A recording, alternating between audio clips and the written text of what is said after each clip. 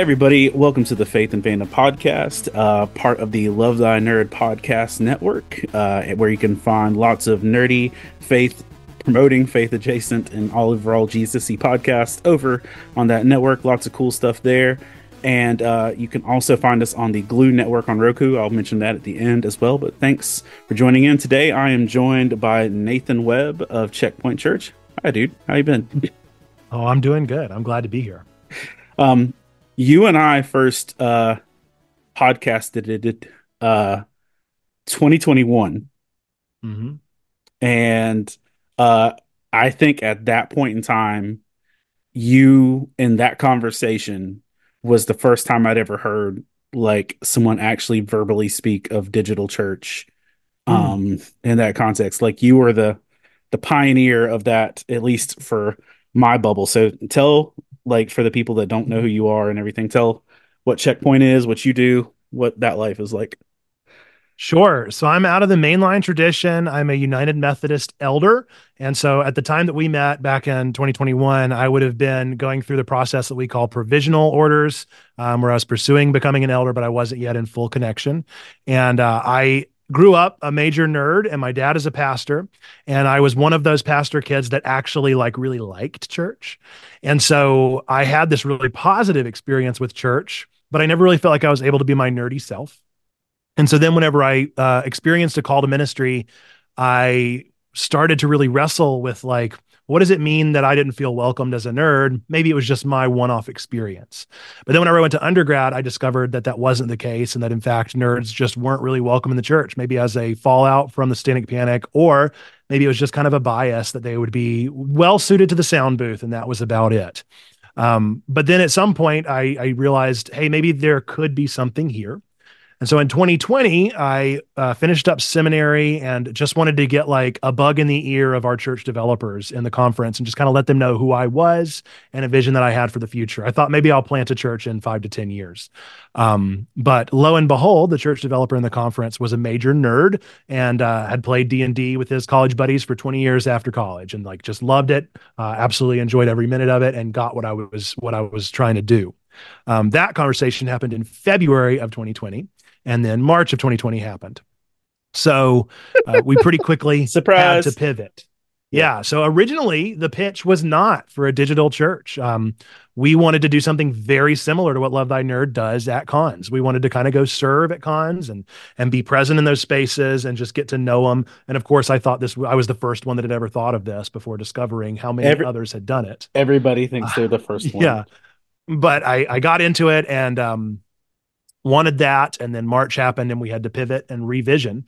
And so the question that I asked was, where are the nerds if they're not at con? And the answer was they're on Twitch.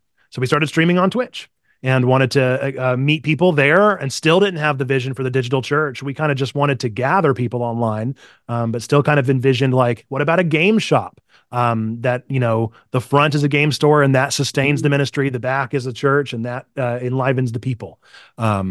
And still we were stubborn. And then we just discovered we had a thing on Twitch that was happening and people were forming and a community was forming. And so they taught me about Discord. I had never heard of Discord.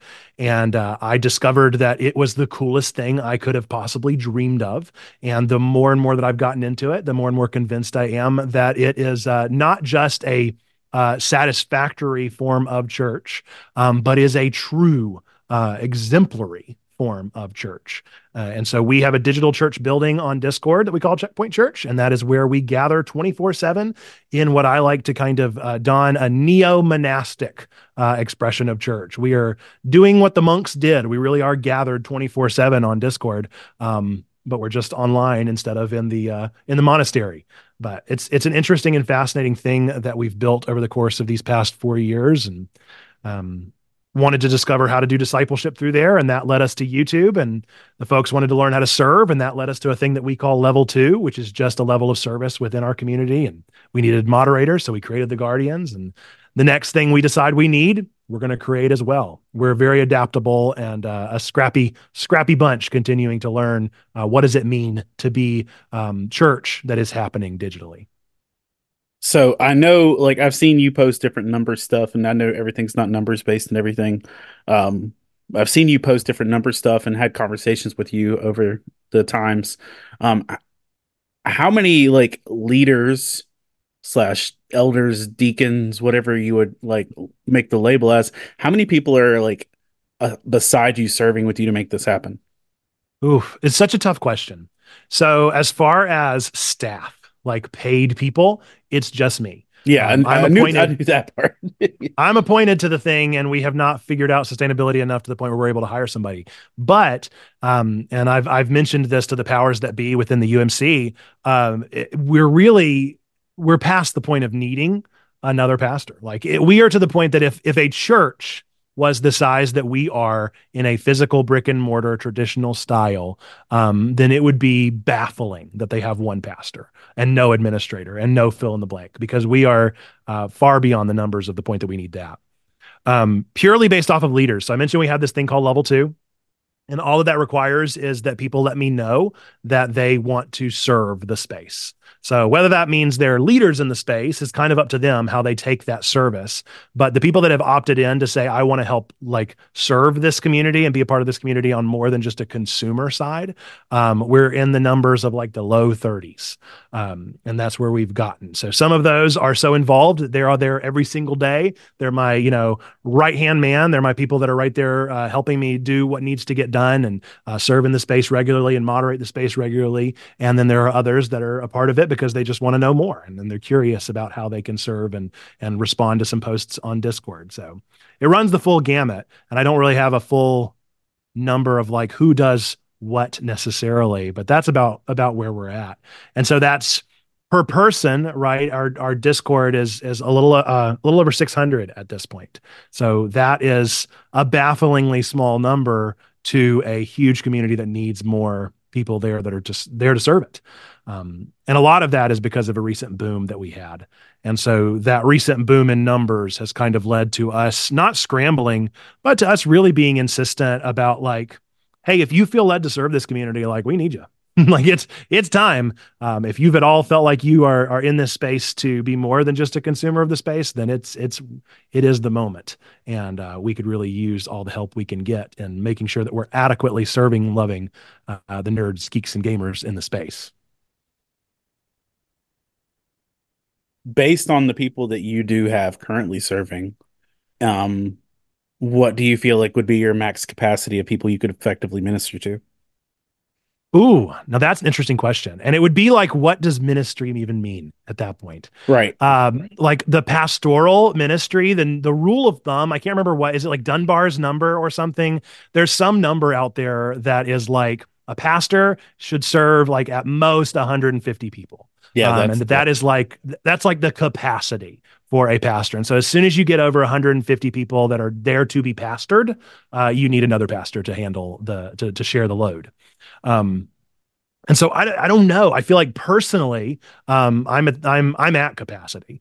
I'm doing the best that I can to all the new people that we get, try and engage them in a serious and intentional way. But between all the other things that are happening, it's tough, and I'm stretched pretty thin, and I have to be pretty rigid with my boundaries. And I'm thankful my wife is very good at boundaries, and being a PK, I'm very good at boundaries because I saw what it did to my dad.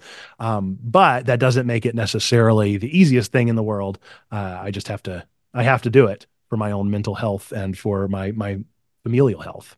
Um, the reason I say it's tricky is because of the internet and because of what I just experienced with this video. So I mentioned the boom, and I'll try not to talk about it too much because I feel like it's all that I've talked about. It got to the point where I apologized on Facebook because I was like, I'm posting about this every day, and I'm so sorry. Like, I feel like y'all are getting annoyed at how much, and nobody was telling me I was being annoying, but I was like, if I saw somebody who only talked about one thing, I would probably be irritated. So I maybe read a little bit too much into my own biases, but we had a video that popped off to the point of making us YouTube partners pretty much overnight. And we reached, I think we're at 180,000 views on that video, which for comparison's sake, our highest viewed video before this one was at 6,000 views. So that we went from 6,000 views being our absolute cap of all caps to now 180,000 plus views.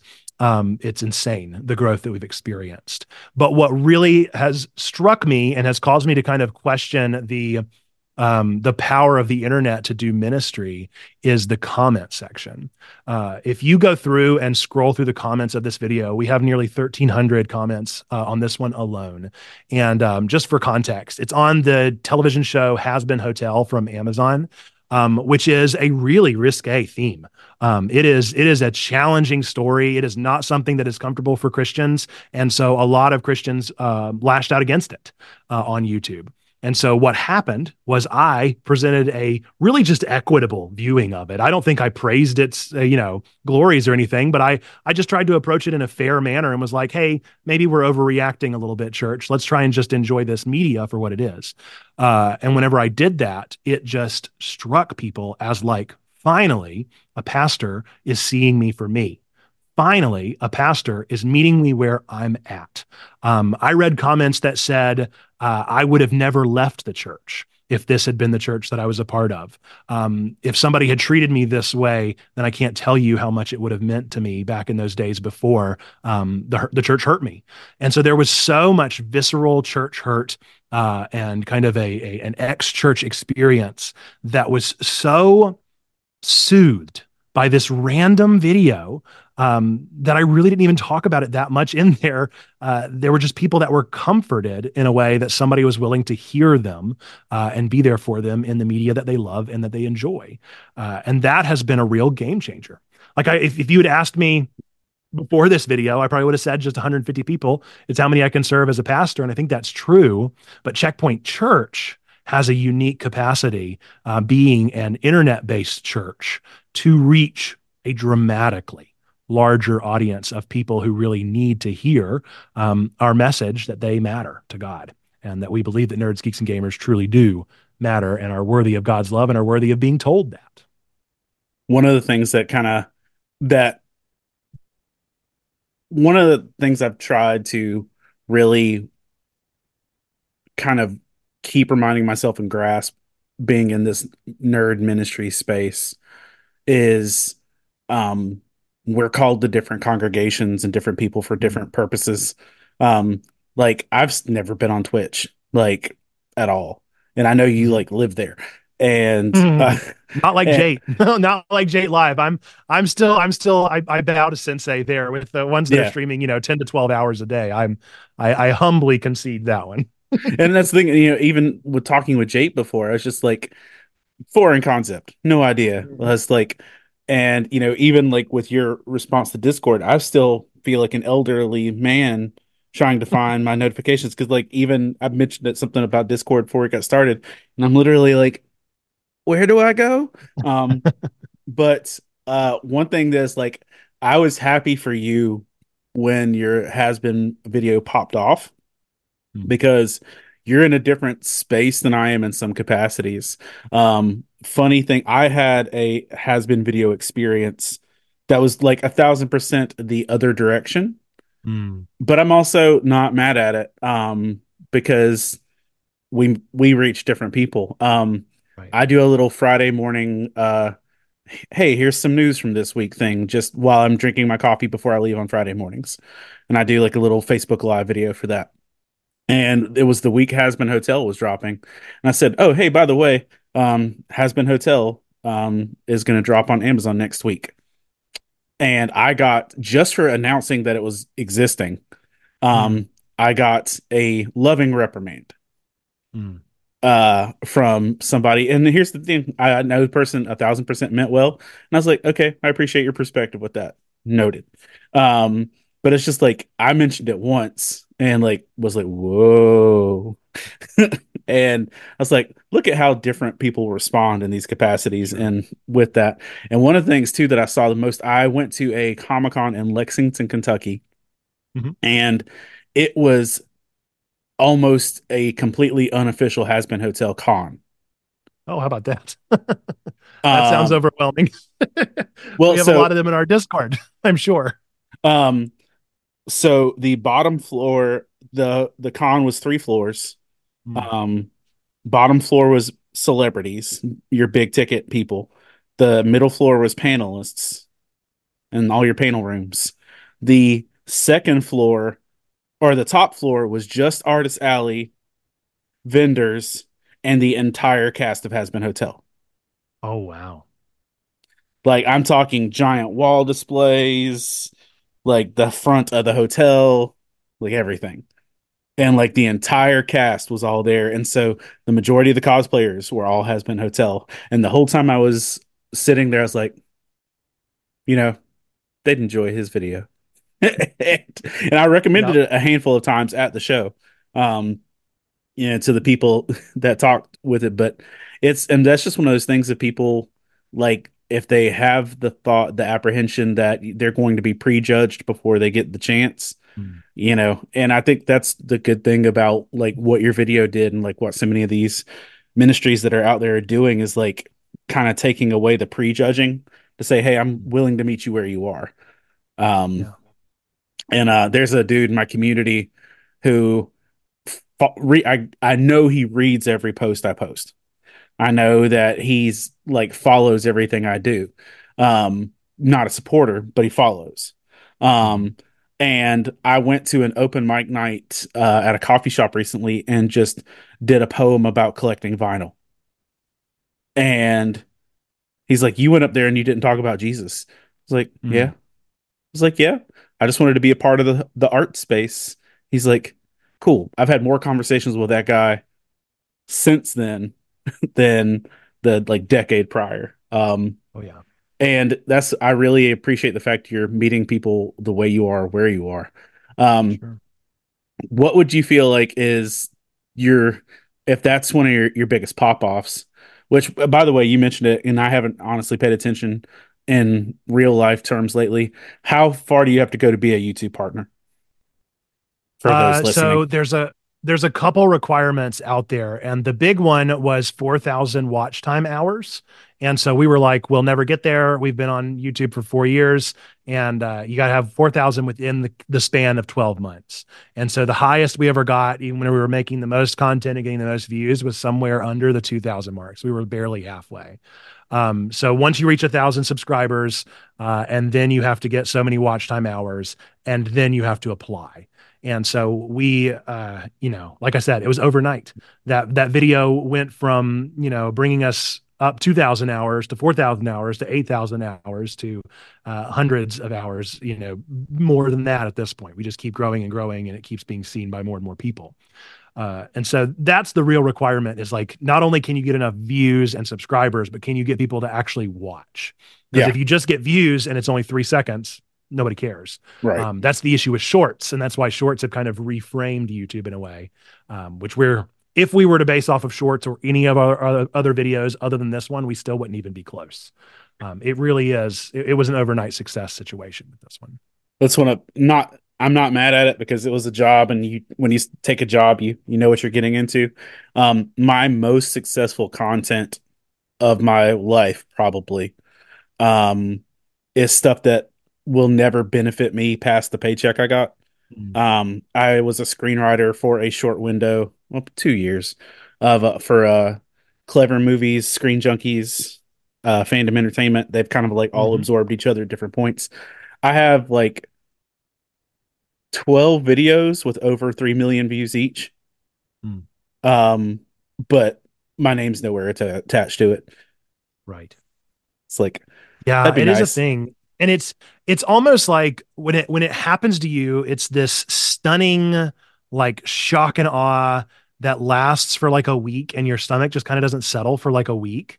And Yeah. then as soon as it's over, you realize that like the dust settles and absolutely nothing about your life has changed. Um, Granted, I think that with this one in particular, like our Discord has grown, and so things are kind of irrevocably changed for Checkpoint. But for me, like it hasn't really changed my life at all. We had a video back in our very first year on TikTok that went viral. And it was me learning that you could use the move cut in the overworld in Pokemon, and I freak out. And people loved it. And so we got 1 million views on that. And it was, so unimportant, so incredibly unimportant, but it was while it was happening, it was the most exciting thing in my life. And so there's like a weird nature of this internet virality. And I have to so regularly humble myself and just kind of remind myself, hey, I am not a streamer. I am not a content creator. I am the pastor of this church that makes content and streams. Like Mm. it's an important kind of gut check that I have to give myself regularly. But I would be lying if I said it wasn't a thing that just kind of messes you up for a good week after it happens.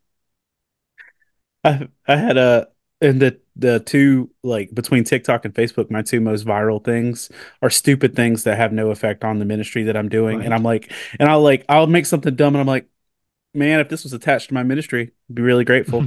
Um, Hmm. do you remember I think it was a song by Bad and Bougie or it was something I mean it was like people were making memes of raindrop, drop top. It's Hmm. like I made one of "Oh Brother, Where Art Thou?" It's like Nice. raindrop, drop, drop, drop top. Oh George, not the livestock. Um, 78,000 shares in a Wow. week in like Facebook terms. That was I was like, oh, great. It's Right. like, but um, so success in the things that aren't necessarily kingdom focused are easily distracting, but Hmm. not fruitful. Um, Past just that connection, like, what do you feel like the most fruitful thing you do is? Hmm. I mean, I think the most fruitful thing that I think that Checkpoint does is so we end um, every nerdy sermon, every stream, every podcast, anything that we do, we try to end it with three things that we believe to be true about every single person that is watching, listening, etc., whatever you want to put behind the particular piece of media that it is. And this was intentional from day one, and we have made sure to keep doing it. We always end it with God loves you, we love you, you matter. And those are going to be the three things that, if you know anything about Checkpoint, I want to make sure you know those three things. I want you to memorize those three things. And I want it to be almost synonymous. If I could change our name to that, maybe I would, because I want that to be what you think of when you think of Checkpoint. And I think that that message in particular was so crucial to our nature as a church plant, because I didn't want to be a church plant that was more of a church transition where people would go to the next new and hot and exciting thing. I wanted to genuinely reach new people.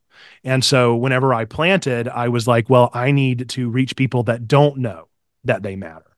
I need to reach people that have heard from Christians that they don't matter to God. And I need to tell them that that's wrong and that I'm an ordained pastor telling them that they do. And so that was an incredibly important feature that we've held strong on for almost 5 years now. And so I think that is probably the most important thing to me that we've done, is we have consistently and unabashedly been a genuinely welcoming community that has hopefully pushed the marker a little bit on letting people know that we really do believe those three things to be true about them. We had one comment. So I have a whole spiel because I have Oh, had to you've got your become a spiels. streamer. Yeah, yeah. So I have the spiel, but there's one thing that I say. I say that we believe these three things to be true about every single one of you out there. And then I say, whether you believe in God, don't believe in God, go to church, don't go to church, hate God or hate church, I still believe these to be true. And somebody in the comments was a little smarmy of the has been video and was like, "Thank you for giving me permission to hate God." And they were being, a little tongue in cheek, but I responded to their comment in a video and was like, "Yeah, yeah, I did. Like, I didn't give you permission exactly, but I sure did name it, that it's okay that you hate God and that God still loves you despite that, and that you matter despite that, and that there is still grace abundant for you despite that." And that's an important point. And so, it's things like that, but it's making sure that, like, I don't want to always necessarily be like saying the radical thing, but there are certain things that I think are extremes that we should exemplify and let people know that we really are living a holy and set apart life. And a part of that holy and set apart life is that we really do believe in a God that died for all of our sins, and a God that does offer grace for all, that atones everything, including a hatred before we understand what we're even doing. Um, and do I deep dive into the theology of it every time I say it? No, but I say it because it gets people's attention, and hopefully lets them know that maybe if it's just in the back of their mind, they know in that moment that they truly do matter. And that's the kind of stuff that will have lasting, like triggers and memories for people when they have the fears and doubts and things. I had at that same has been con that I was at, um, I had a mom just burst into tears Mm, at my booth because she looked down at my little sticker display, and I'd made a VeggieTales centric sticker that just had a mhm, tomato, and in the tomato it says God made you special and he loves you very much. And mm, just because for the VeggieTales fans that were throwback people there, and she read that, she's like, I haven't heard this in so long, and just started bawling. mm. Because like she's like, and we just got into a conversation about, she's like, I always believed that. I was like, I knew a animated tomato was telling me, but I believed it. Um, Oh, and when people can come to believe that, I think it's probably one of my turning points of just realizing the effectiveness of what this type of ministry can do is we were at and I've mentioned this one a lot. It's just like one of those core memory moments was there's a young lady cosplaying as Deku. We were at the biggest show in North Carolina at that point. Well, maybe not at that point, but GalaxyCon Raleigh at that time. There was a street preacher outside condemning mm, everybody that walked in, and telling them, if they cosplay, they're going to hell. If you go into that building, you're going to hell, et cetera, et mm, cetera. And this young lady came up to me and in tears, ruining her little green makeup that was, around her eyes and everything. She's like, I just need to know if God actually hates me.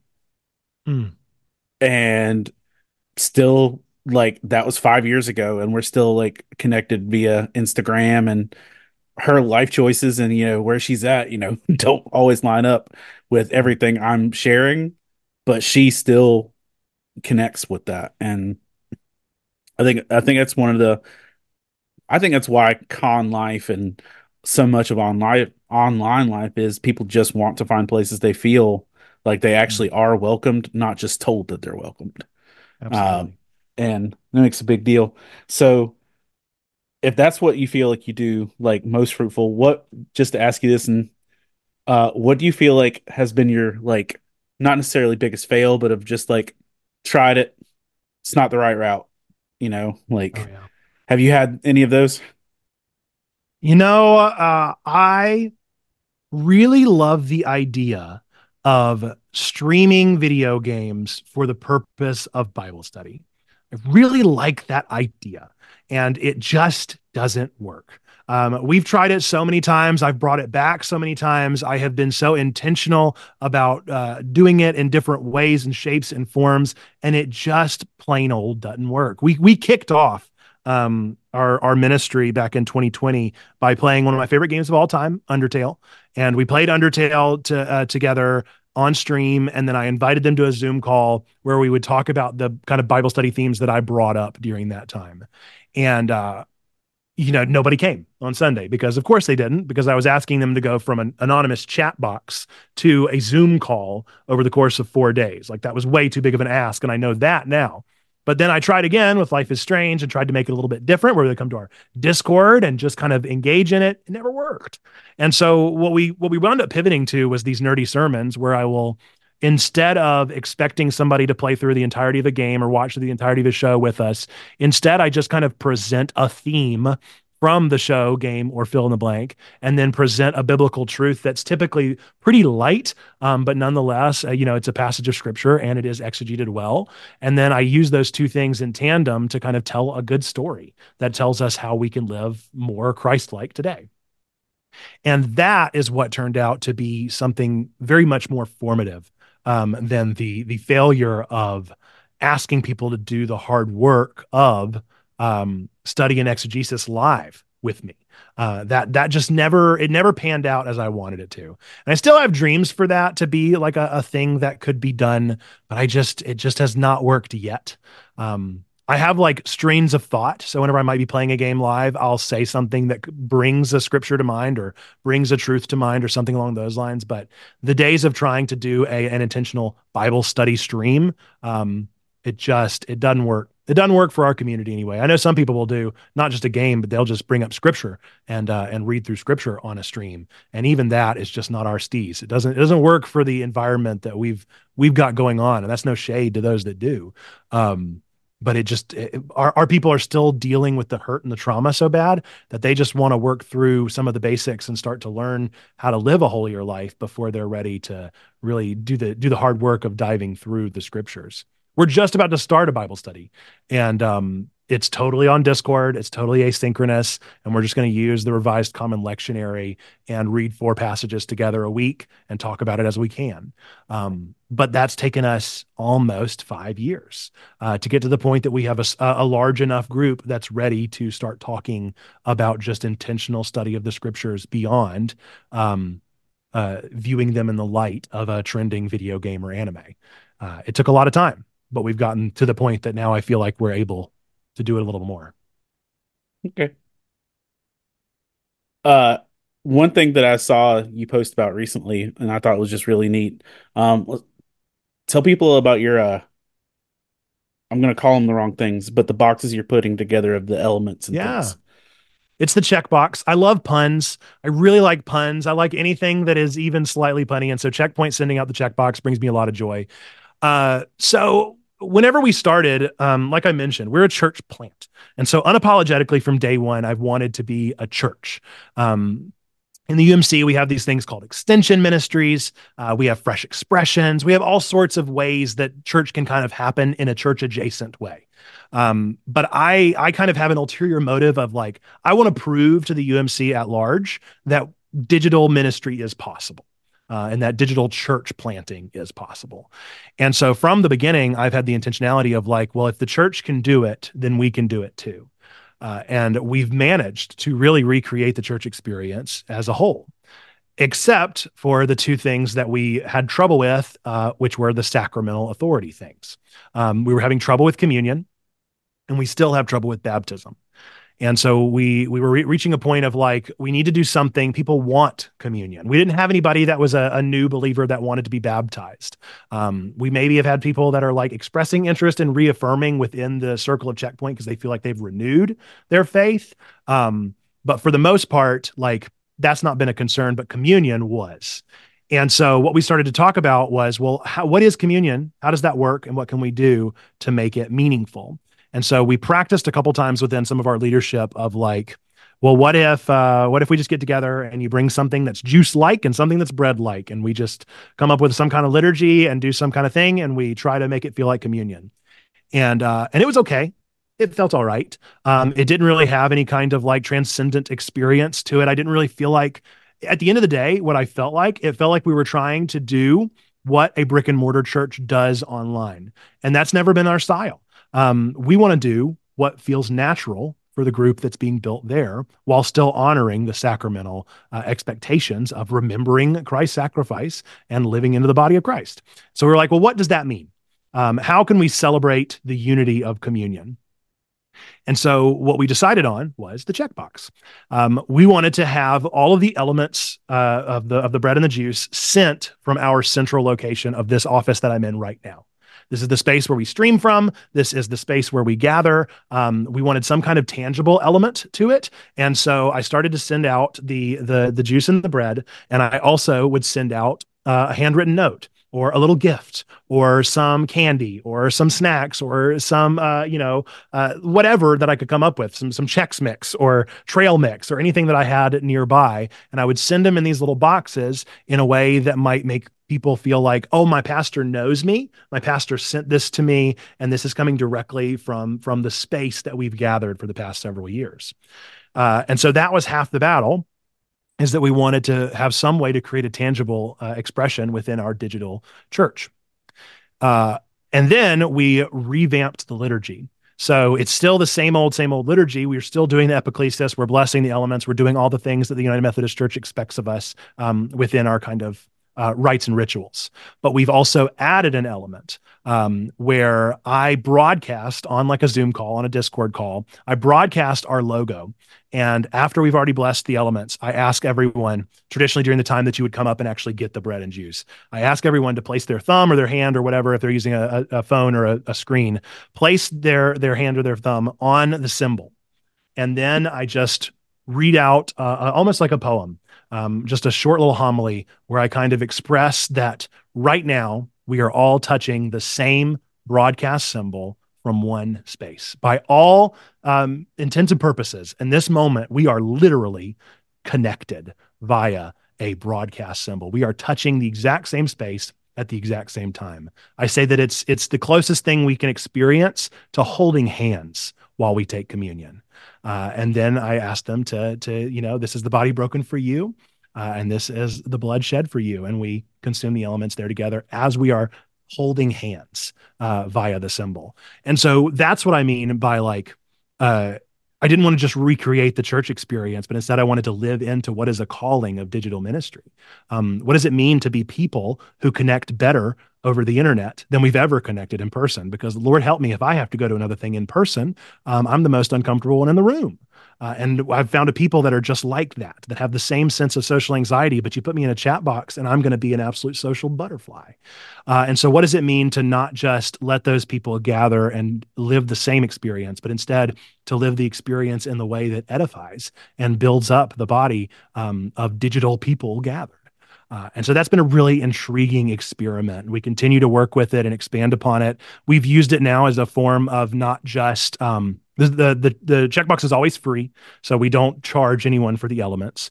We do give people the option to cover postage if they'd like to, but then we are trying to use it now as also a means of further celebration and also sustainability of the thing. And so if people want to pay a little extra for a premium box, we'll still ship them the elements for free if they want them. But if they want a little special gift, then they can, and we can take an extra donation there.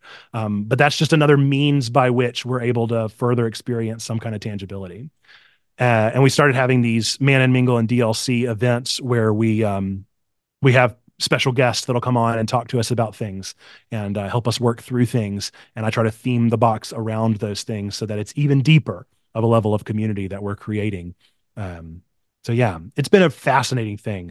And we're about 6 months into it at this point, and people just keep on signing up more and more. They get excited for it. They're looking forward to it. They just express to me how special it makes them feel in that moment, how connected it makes them feel in that moment. And most importantly for me and the powers that be as a church formation, we're feeling more like the church than we ever have before, because we are truly taking that sacrament together twice a month. I know some churches that take it every 6 months. We take it twice a month. So, I mean, we're living into that church experience and trying to really do something special there. On the church connection level, do you have any hesitancy being attached to a specific denomination? Like, do you feel like checkpoints attached to a specific denomination, or that's just where you come from? Or like what's your feelings there? Yeah, so we are a church plant out of the United Methodist Church. That's what I thought, but just checking. Yeah. Yeah. So that's how we express it. I'm very much, we're a connectional church. And so we're very much like a umbrella kind of experience where we have this big tent of a conference that is global. And then, of course, we have conference structures throughout the United States and regionalization and all that. And then we also have local conferences, and then we have the districts, and then we have the churches. And so it's a not hierarchy, but it is a really powerful system of checks and balances that I'm appreciative to be a part of. And obviously, I'm appreciative enough that I pursued ordination within this place, right? So I definitely respect the kind of discipline that it provides. Do you ever get any negative feedback from people that are like denominationally attached to other places, or do you just kind of like miss all that? Do you mean like within the UMC or outside of UMC? Like people that like might be interested in Checkpoint, but like, oh well, my grandmother's a Baptist, so like we are thoroughly ecumenical. I think we have more people that react whenever they find out we're UMC, but I acknowledge the elephant in the room that we've had a rough couple of years in the news, right? And so there's a chance that people have seen an article or have seen a mischaracterization or have seen some drama about the splinter and that kind of thing. And they get uncomfortable. And so I try my best to acknowledge that when I can, but I also am very clear with them that like I'm not here to tell you like if you're going to join our Discord, you better be joining the United Methodist Church. Like that's far be it from me to try and set those kind of expectations. If I only wanted to reach Methodists, then I would be defying that purpose of the whole reaching people outside of the church thing that I, am trying to do. Yeah, of course, I want to encourage people to explore the same discipline and the same discoveries that I've made within my denomination, but I'm never going to turn anyone away. I think more people probably turn themselves away than I would ever turn them away. Um, with the future of Checkpoint, what do you have a desire for that you don't feel like you have the bandwidth or capability for right now? So many things. That's the endless question because I don't know if you've ever taken the oh gosh, what is it called? The Strengths Strength Finder. finders? Yeah. Yes, I don't know if you've taken that or not, but I am a strong ideation visionary. I am like, I got ideas for days. I can keep coming up with things, and I have such a strong vision for Checkpoint. And the only thing holding me back is those hours on the page. And like I said, I'm very good at boundaries, and so that only makes it that much more difficult. Is that I'm not going to give beyond my means, but who boy could I? And like, who boy do I see some possibilities? If I could dream a dream of Checkpoint, what I really want is I want us to be so full of communal experience that we are able to have somebody that is the Discord pastor, that is the Twitch pastor, that is the YouTube pastor. We have people that are there to serve that community intentionally with their full selves, because I am divided between three major communities that we've chosen at this point of YouTube, Discord, and Twitch. And that is hard. Like I said, if we have a 150 people limit, then obviously I'm way overboard if you consider all three of those combined. And I feel like all three of those communities are so warranting of the reminder that God loves you, we love you, matter, but I'm not able to give it to them to my maximum capacity. So that would be the real dream for me, would be staffing to the point that we're able to adequately serve the people that we have. And I think we're doing the best we can with what we've got with volunteers and with myself. But any other church like this, you would see just a flood of staffing, and a long list of people that are serving this community professionally as professional Christians, and we don't have the bandwidth there. Do you feel like, so you don't have to get into too many specifics if it's a taboo or anything. Um, you are fully funded. Are you fully funded as a UMC pastor? Um, So we're a like, plant, and so the way that works is we essentially have a grant, and that grant lasts for about 5 years on the grant cycle, and so we're near the end of it, and it's a sliding scale, and so we had 100% funding for a few years, and since it's waned, and so we still have plenty of other grants that we're tapping into. We have ties that are supporting us from within the community. We have Twitch payments. Now we're a YouTube partner. If we can get that pin in the mail, then we can get support there as well. And we're doing these check boxes. We're experimenting with new ways of sustainability. But as far as things are concerned, the expectation of us is that we are fully sustainable, is that we aren't needing these grants. And while the UMC is more than supportive of it, and there's also extension, beyond the UMC of people who are equally supportive of it, it just becomes a real challenge to figure out how are we going to make this thing. Like I said, I want to prove that digital ministry is possible. I don't want to prove that it's possible by donors. I want to prove that it's possible by the community that exists. And that's a tough thing to experience. That's a tough thing to make happen. Because I know church plants that are 15 years old that are still figuring out how to sustain. And that's just the reality of, I know churches that have existed for 100 years and are figuring out how to sustain. So mhm. it's not an easy thing to do, but it is a thing that I'm firmly committed to figuring out how we can make sure this works. Ideally, what I'd want to do eventually is charter. So chartering within our structure means that we would get a board and membership, and we would become our own 501(c)(3) and have an official representation as a church tax exempt people. And for us to do that, we have to get to a critical size and sustainability that we're able to do those things. And while we're there in a lot of ways, we're not there in all the ways. And that's a challenge until we can get there. But at that point, not only would we, as the part of the connectional system that is the UMC, not only would we be expected to support the pastors that we have and the operation costs, we would also be expected to give back into a thing that we call apportionments. And so we would be expected to pay in to the big tent that is the UMC so that we can do more ministry as a connection. And so it's like, it's a far way off, but it's stories like the Has Been Hotel stories. It's stories like those comments. It's the reminders of the good ministry that we're doing that kind of gives me the energy to keep pushing forward and explore new options of how we're going to make this work, because I just believe in this ministry with everything that I have. Do you you don't have to share it, but do you have a number in mind of what it would take for you to bring other staff on? Ooh. No, I don't. I wish that I did. We're really at the point where we do have a budget. We've officially kind of drafted what we've done the past 4 years and reflected on it and seen like, okay, here's our averages. Here's what we need to sustain. And then of course we have my kind of mandated salary via the conference and the structure that says, all right, you're an ordained elder. This is how much we expect, and Social Security and all that. But we can't reach that yet. And so I feel like how can we support a staff if we aren't quite yet able to meet the expectations that we have set upon ourselves? Okay. For me, what it would really come down to would probably be finding a grant and finding a grantor to support a staffing position, which is rare. But I don't think it's impossible. I actually wrote I don't know if I should say, but I wrote to a particular charitable giver about the possibility of like, hey, will you support interns? Like, can you support interns for us? Because nobody else is doing this and I'll train them. You know, you pay them, I'll train them. I don't care. I'll do that work and I'll get the help that I need from it.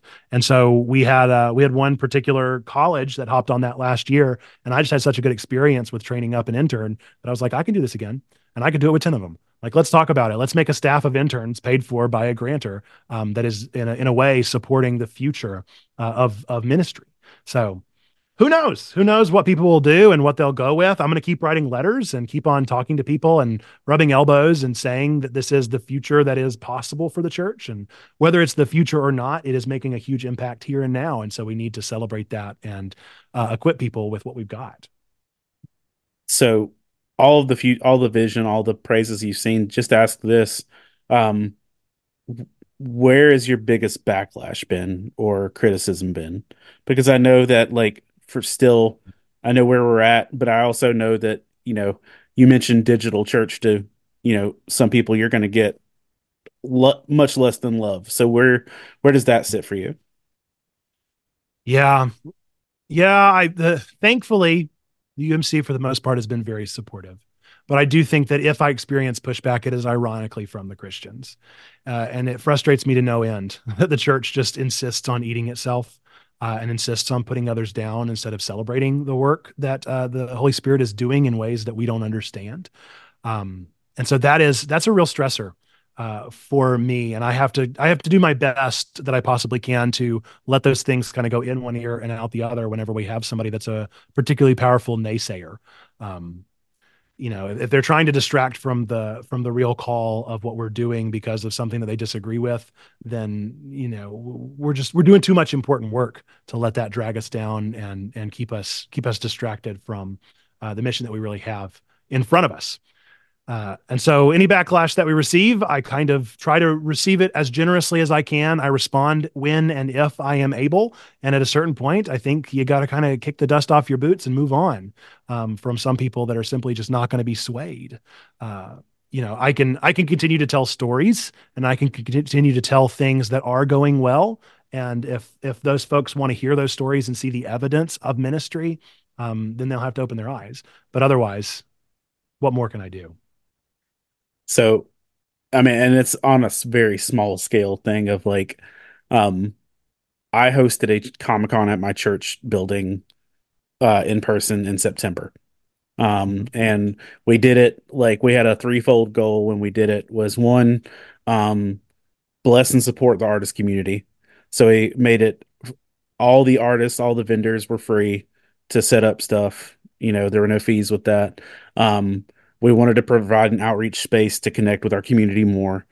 And we wanted to just try and reach different people than we had ever reached. Uh, Mm, and so I pitched it to I work with a pastoral team of about 7 guys, like across different areas and of 3 different like church locations. And pitched it, said, "Hey, I'm doing this. I'm not asking a lot of you. I just need you to show up and I need you to support." So all of my staff, all of the guys I work with, are like, go for it. None, all of them are muggles, and that's fine. I didn't expect a ton from them, but they gave it their best and they really served out. And we ended up like our physical building is not a huge building. It's like not like our at one time capacity is about 150 in our sanctuary mm, space or auditorium space. So we do 2 services on Sundays, and because we can't hold a ton, we ended up with like 30 vendors and artists. And I'm not saying it was a perfect day, but it was a really good day. And the thing that we saw was that we had 248 people that attended that aren't a part of our congregation at all, that have wow. never set foot in our building before, never connected with us before. And I was like, I was on such a high from Mm, like just the fruit that I was seeing with this. And I found that one of the people in my congregation who I've given the most effort to, serve the most with. Like literally right now, when I get off the phone with you or get off the Zoom with you, uh, I have to call that person because they had to go to the hospital this week mm, and I need to check up on them. But I found that that one person had been going over my head as far as he could go to try and make sure it didn't wasn't allowed to happen. mm, Like hand shaking my hand on Sunday and then like mm. we can't do this, it's wrong, but like and they're like be quiet. Yeah. And but it's just like it's so hard to do to even take us, even if people just have a different opinion, it's hard to take when people are just shooting shots at what you find so valuable even if they don't get the vision. um how do you what's your process like for not letting that hit you when it does happen? I just literally just did a nerdy sermon on pretty much this exact topic. I was talking about X-Men 97 and kind of the backlash that people have had to it. And I just talked a little bit about this sentiment that we have to just tear each other apart. And often the people that come at me for the things that we talk about, whenever we talk about TV shows and cartoons and anime, people come at me all the time talking about anime is of the devil. And I'm so tired of it. But what I do is more often than not, those people are doing it from a very spiritual stance. And I just assume that they kind of they use the phrase "the enemy" a lot. They're the people that are very much kind of focused on these dark and spiritual forces and spiritual warfare. And I remind people because they also typically like Lewis. So I say, "Do you remember?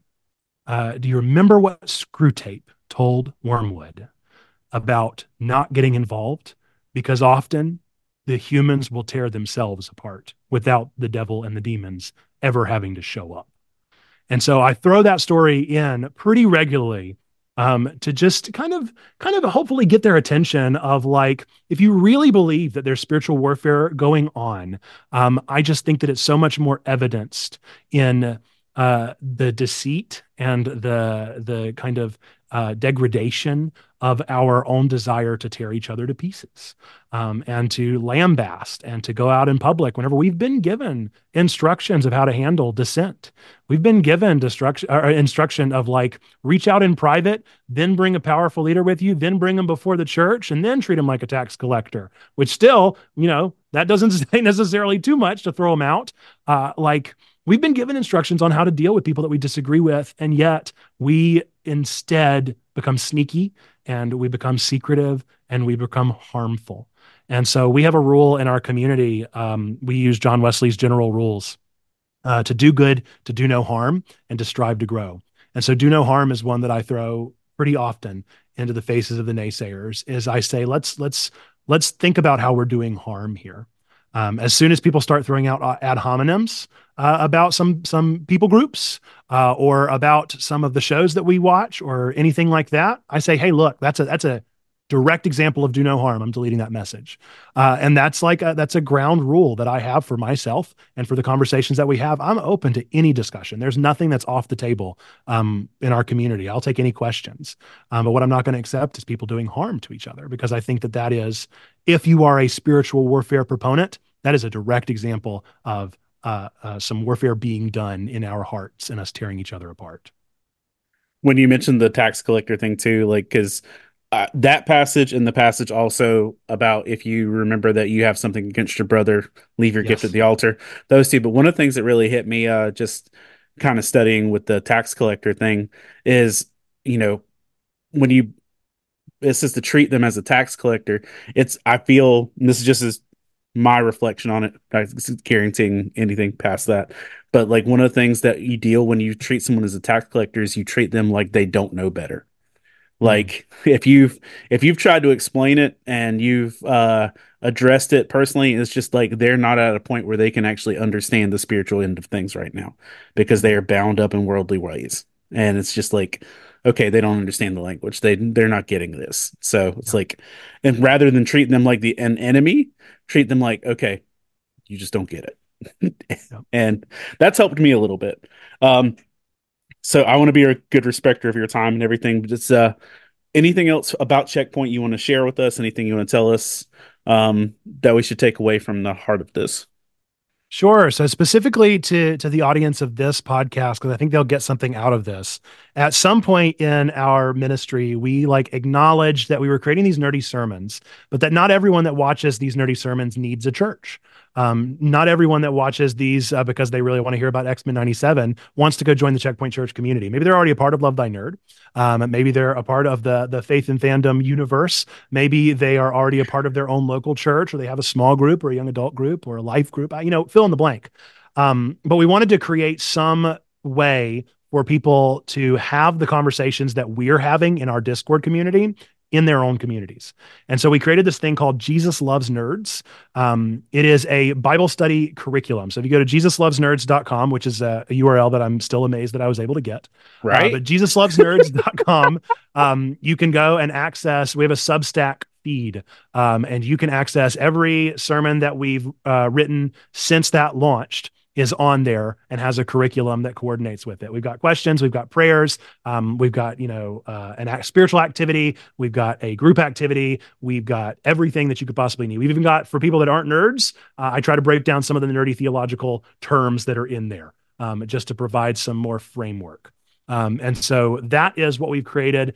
And I encourage you to use that, bring that to your small groups, especially if you like our nerdy sermons, because it's just an opportunity to dive deeper into those things. And I do want to be totally upfront that we put out one free one every single month, but that this is a subscription that we're also trying to sustain our ministry with. So we're happy to provide it for free once a month, but then we also are hopeful that you'll consider supporting the ministry that we're doing as well if you want a weekly curriculum brought to you with all of our nerdy sermons. So that's something that is out there. And I'll tell you a secret. If you want to know a secret, I'm not supposed to tell this. It's kind of like that moment in The Incredibles where like the boss doesn't want Bob to tell everybody the secrets of the insurance agency. If you subscribe to our Substack, you will get access to all of the ones we've ever released. And I don't know if you've copy and pasted them. So that's all that I'll say. Just do with that information what you will. I don't want you to do that because I want you to support Checkpoint and I believe in it. But they do all become available then. And I don't think Substack has done anything to prevent that. So that's what I'll say about Jesus Loves Nerds. And if you do consider doing that, please let me know, because I would love to support you and shout you out and, do whatever I can to celebrate that you're taking advantage of that resource that we're creating. But wanted to make sure that I mentioned that. That's awesome. And they can find you at Checkpoint Church everywhere. It's Yep. just kind of Linktree/Checkpoint Church, Linktree/Nerd Pastor Nate. Those are going to be my two feeds that should have pretty much everything that we're doing. If you want to get involved at Checkpoint Church, like I mentioned, Twitch, Discord, YouTube, those are our three main platforms. If you go find us on Facebook, you're going to see one post every 4 or 5 months. And that's, just, we don't focus on all the others. I can't. So if you want to experience us, Twitch, Discord, YouTube, that's where you're going to find the real meat of our community. you got to know what your bandwidth is, man. That's Um, right. uh, before we bounce, we'll let you know you can find more of these interviews over at lovethynerd.com/faith and fandom, from Nerd Pastor Nate to professional wrestlers to horror authors to voice actors. We've had some really cool folks on this content for the past year. You can find those there first. Also, to let you know that our podcast, along with several other Love Thy Nerd podcasts, are now streaming on the Glue Network, GLU Network, which is a streaming platform available on Roku and smart TVs, as iPhones, Androids, etc. Um, there's an app, the GLU app, which unlocks it, but the whole purpose is to unlock inspirational value of faith-centric programming and partnering with Christian creators like Love Thy Nerd and Faith and Fandom, etc. So if you want to check that out, you can find this podcast and other ones over there. But Nate, thanks for taking time to talk with me and chat with me, and I still think one of my favorite things of last year was randomly running into you at a con, like Right? in the middle of like the middle of nowhere, North Carolina. I was just Yep. like, wait, what? That was pretty cool. Are you still part of Absolutely. connecting with them there? I mean, I'll go back again this year, but yeah, I'm not too far from there, and so it's a good spot to be, even if it is in the middle of nowhere. We have a Yeah, cheesecake place now, and it's really good. I that's awesome. I think that day is the day that Five Iron Frenzy is going to play in Atlanta. So Mm. I'm going to respectfully bow out of that show because I miss Five Iron Frenzy and I'm going to go see them there. But thanks. And so everybody, thanks for taking time to listen. Make sure you check out Nate and all of his fantastic content. And we hope to see you soon.